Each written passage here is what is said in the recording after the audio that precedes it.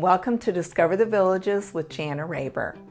As you all have heard, we had a hurricane in Florida last week, and I promised I would keep a series of events in case anybody wanted to hear about that. And we have had several requests, so not a lot happened since we were very, very fortunate and thankful that we had very little damage other than some limbs falling around.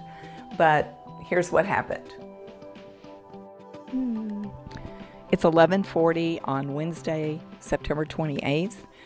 We're in Central Florida, and we wanted to show you what things look like here. It's been drizzling, just kind of off and on. We did have a thunderstorm last night, but the clouds are moving in, and we're all braced and ready. Please excuse my appearance, but I've been out helping people move furniture and things like that indoors, making sure that nothing's left outside that could blow in a window. So we'll keep you updated.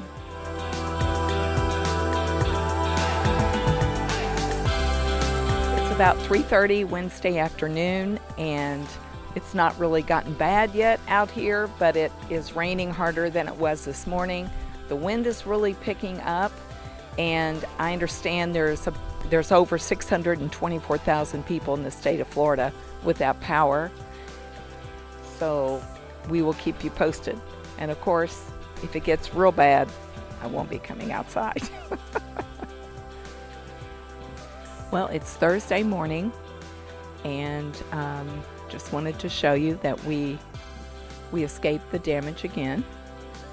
And you can look up and down the back of our house and see that there's no limbs down, there's no trees down or anything like that.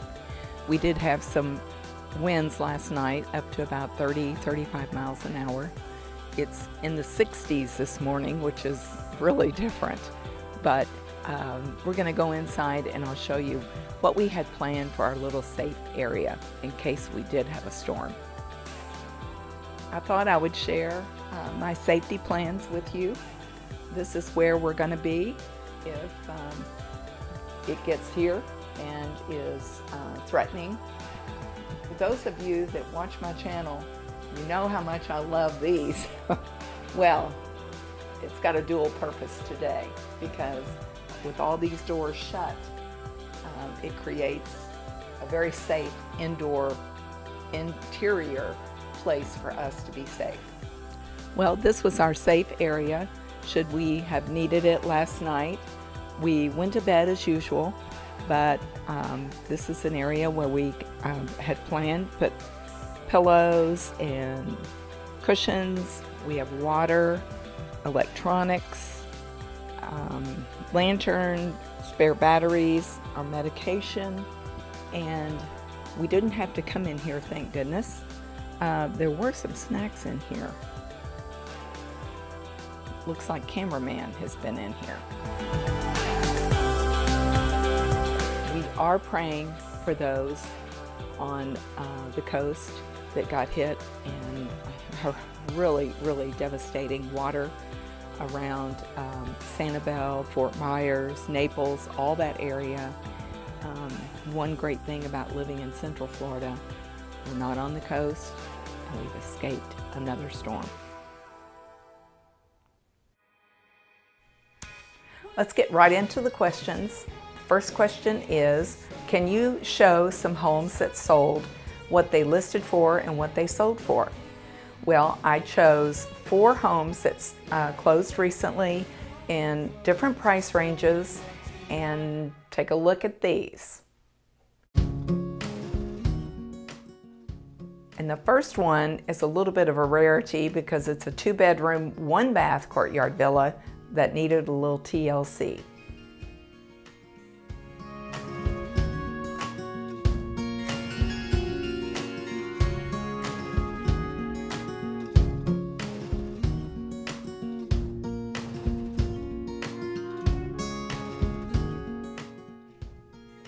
The second one is the vinyl version of the Jasmine, a wisteria, and it looks really nice.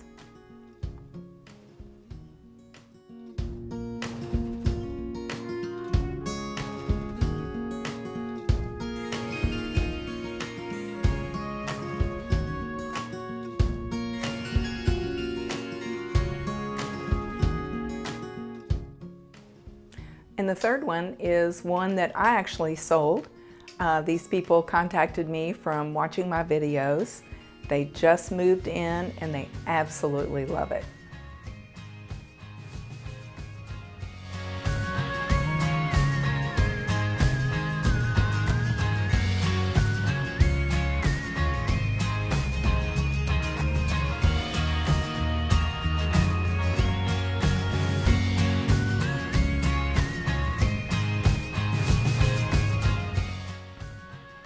And the fourth one is a beautiful iris that's on the water.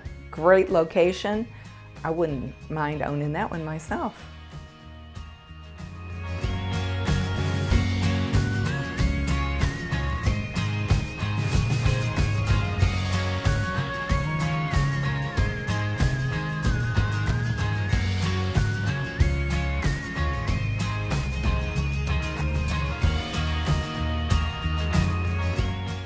And the second question is, I'm thinking of visiting next week. Is there much going on in October?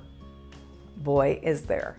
And I will show you a little bit of what's going on because we don't have time for me to tell you about everything. In entertainment, we have tribute acts to Elton John, Queen, Rod Stewart, ABBA, and Elvis, just to name a few. Then there's West Side Story at the Savannah Center and the Buddy Holly Story at the Sharon. At the Squares, there's car shows, cruise-ins, market nights, and farmers markets.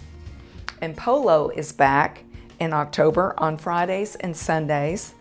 Also at the Polo Ground, there's a walk to end Alzheimer's, which is both fun and worthwhile. Then, of course, there's all the entertainment at the Squares and many of the restaurants, plus neighborhood events, driveway parties, ladies' lunches, get together, and all sorts of events. And all that before we mention the thousands of lifestyle club activities. Then, at the end of the month, the big one.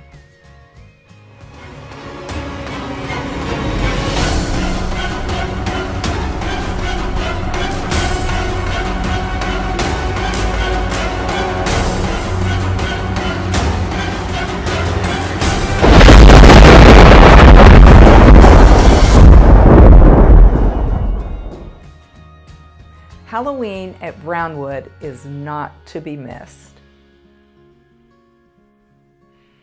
Wow, that wore me out just telling you about all the events. Now let's look at the MLS stats from September 26th to October the 3rd. Solds this week, 25. Last week, 37. Pending, we only had 15. Last week we had 34. New listings, 24. Last week we had 33. And price reductions, 20. Last week we had 42. Now, I can tell you that the storm coming through definitely wreaked havoc with our amounts this week. So that's why they're all so low. So hopefully next week things will be back to normal. Actives, we had 209 last week. This week we have 217.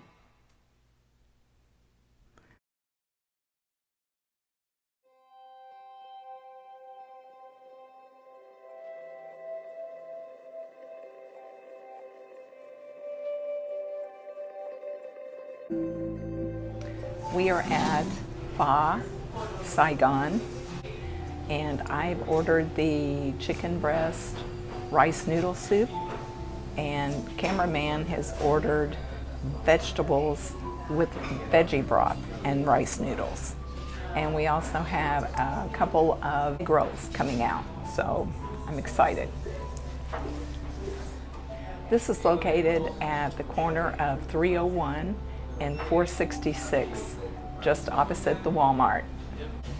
This is a vegan spring roll, and I started eating it before I got excited, started eating it before we filmed it, but it's absolutely full of flavor. And of course, I like the chili flakes, which makes it especially hot.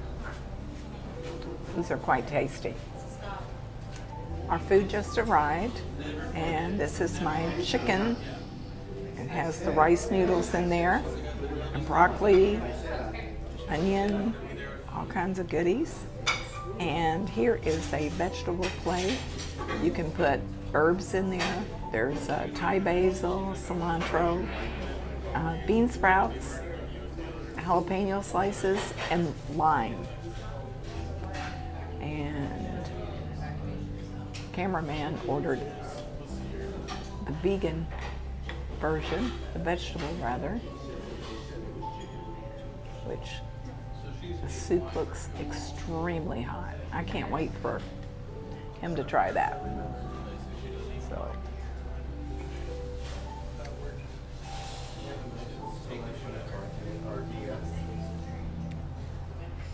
There are so many different flavors in here, from the lime, jalapenos. I use the chili and Thai basil and cilantro. Oh my gosh, it just makes your tongue dance. It is so good. Rice noodles, broccoli, and pieces of chicken. And there's gobs of it. Very good. I'm going to try a bite of cameraman's.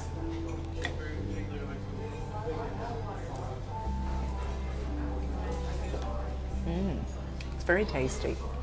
I was wondering with vegetable broth instead of chicken broth if it would be as tasty, but there are tons of vegetables in there. Squash, mushrooms, broccoli. It's very, very good. Well, I've eaten all I could. This was a huge bowl of soup. And I tell you, it had tons of white chicken breast that was very tender, and the vegetables were cooked just right. They were a little crunchy.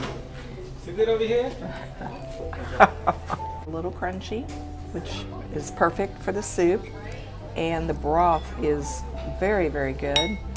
And the noodles, it just finishes it up with the noodles. And of course, you can make it as hot as you want. I like a little heat, so I did put quite a bit of the chili in mine, which made it great. I can't see anything at all that would improve this. I'd have to give it a 10. And let's see how cameraman did.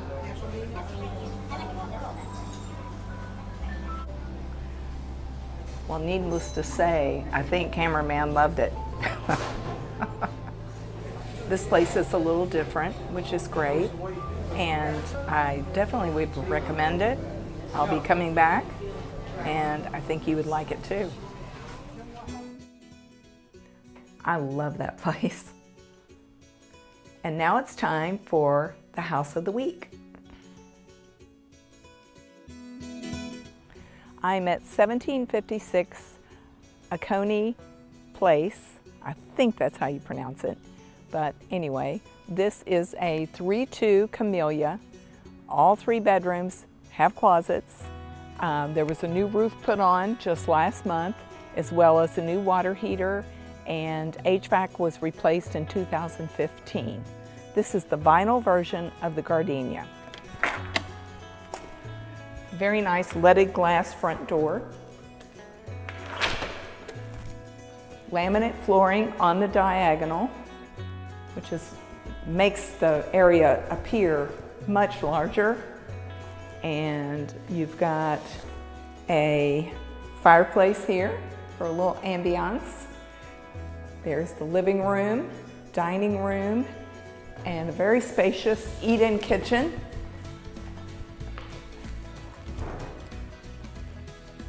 There's pull-outs in several places. Stainless refrigerator. The other appliances are white. There is a trash compactor. I haven't seen one of those in a while. So nice, lots of light. And this feature does have the guest area over here.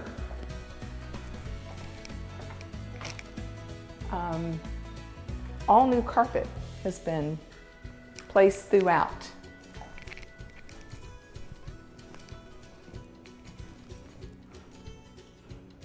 Both guest rooms are very good size. Nice window. Here's the guest bath.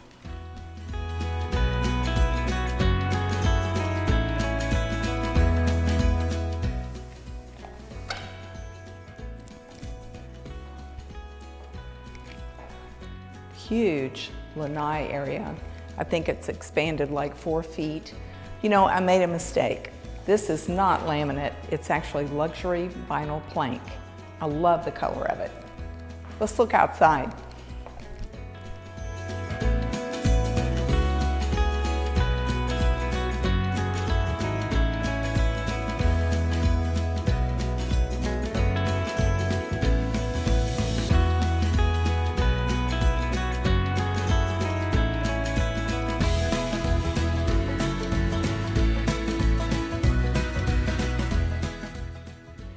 The floor is nicely painted in the lanai.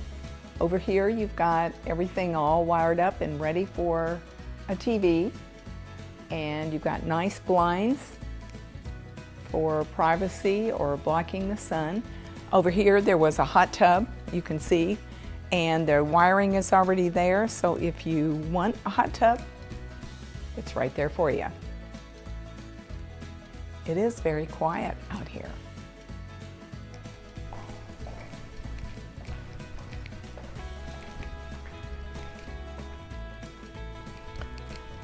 And this is the master, and again, brand new carpeting and lots of light from the windows and the sliders. Nice vaulted ceiling, and we have double closets here. Utility closet and double sinks.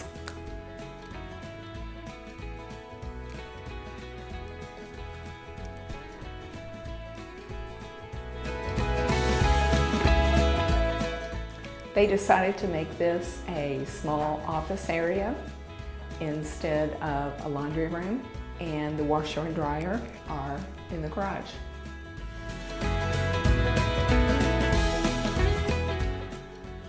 To sum up this lovely camellia, it's got 3 bedrooms, 2 baths, beautiful luxury vinyl plank on a diagonal, brand new carpet, neutral color. The walls are neutral, and it has an extended lanai, painted floor, the electric for a hot tub, and it's got a separate little office right off the kitchen. So at 1995 square feet, it's listed at $444,900, and it was built in 2005. Great buy. Wow, we covered a lot this episode. I hope you enjoyed it. And if you haven't already, please subscribe.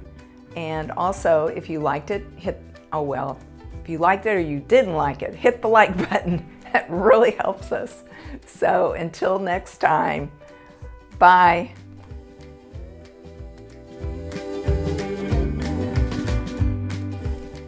Laminate flooring on the diagonal.